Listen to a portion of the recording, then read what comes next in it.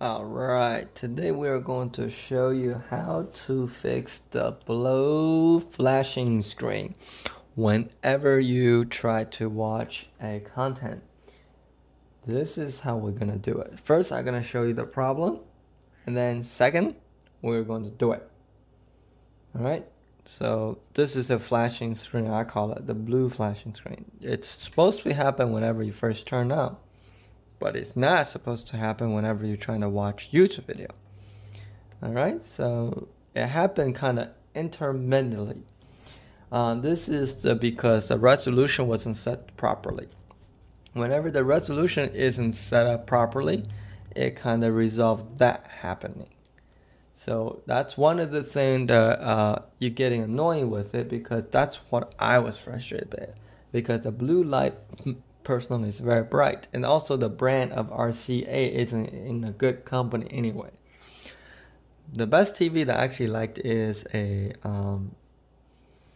Samsung. So Samsung have better TV. I'm not sure about LG, but I really like Samsung better than LG. Just personal preference. The resolution currently at 1080p, 30 frames per second. So we're gonna do that, and to show you that, yeah, this is the blue screen. This is getting very annoying. Let's say every time you skip the app, 1, 2, 3, yeah, see that? It auto skipped, and then it comes over here. And then on the top, you can see it still says 1080p, even if you go through the blue screen. To fix that, it's basically very easy. Whatever, for me, my issue was I have Roku as my output or input to the TV, connect to the TV, and my Roku wasn't set up properly. I'm just saying, I make mistakes, and apparently it takes me a while to figure it out what the heck is wrong with it. So what you need to do is literally, figuratively, to set this thing to a 4K right here. 4K HDR, even if your TV isn't compatible. Okay, as you can see right here, 4K HDR isn't even compatible. No problem, just hit OK. Give it a second. And say, yes, force it. Okay, does everything looks good? I'm not sure. Alright, but I do know this will fix the problem. Let's show you, because every time you turn off the TV and turn it back on, just trust me on that. This is how I did it. I'm not sure how you guys do it, but this is how I fixed mine. So now it shouldn't have that issue at all.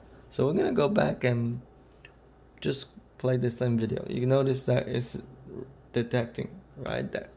Okay, so let's go to YouTube. By the way, I got this TV for $75. I don't know how I did it, but I was figured out maximum way to save money. So now you can see, really, it looks great with no problem. So I really think that's the issue. Is the resolution set on that box isn't proper. So anyway, now you can see the ad have no problem. Really doesn't want to get copyright, so let's just skip it. Alright, there you go. So anyway, that's basically how you fix the TV issue, was the flashing blue every time you watching a YouTube video. So it's just a little quick tutorial how to fix a blue flashing screen. There you go.